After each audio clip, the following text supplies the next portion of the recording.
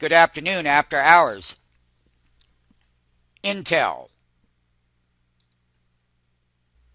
Intel's numbers on the knee-jerk reaction, we went straight up to $23 where the short came in.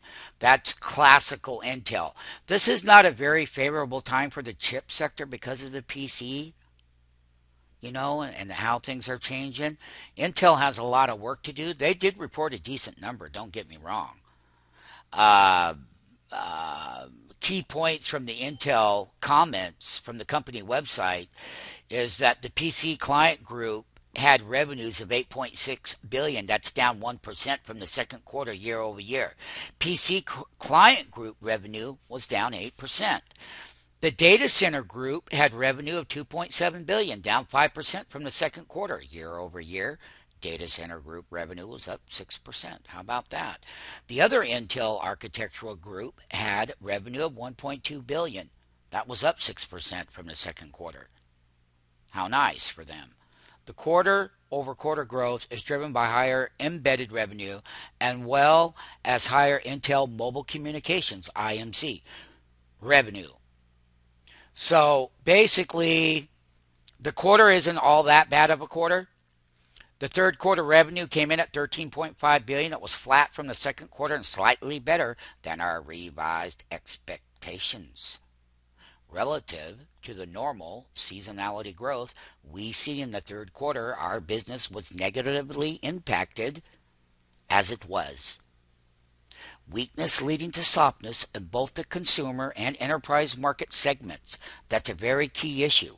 In addition, we saw a reduction in inventories in the PC supply chain versus the normal increase in the third quarter. Something that StockMarketFunding.com had talked about thoroughly, that Intel needs to trade down around $18.50 before it will become a good buy in our view.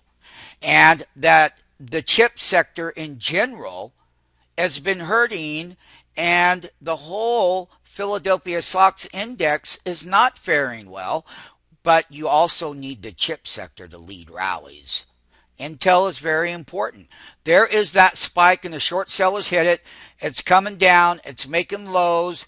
21.95 was the intraday low. That was the high of the day, and the close was 22.35. And the spike on the initial after hours earning reaction was right here, and the sell short, kabing. So it's a tradable thing. The thing that we like about it is that it's very important for us to understand MMTs exactly where the revenue stream is. Now, they're going to be talking a lot more about the call and whatnot, but we already know what this story is, and we've known this story for quite a long time. But one thing, why isn't Intel up toward $30? Why aren't they executing? They have a lot of growth, and they got to build up that mobile segment and enhance these revenues that they're falling short on year over year. So if we had an improving economy and a new president to run the United States, Intel will probably do quite well.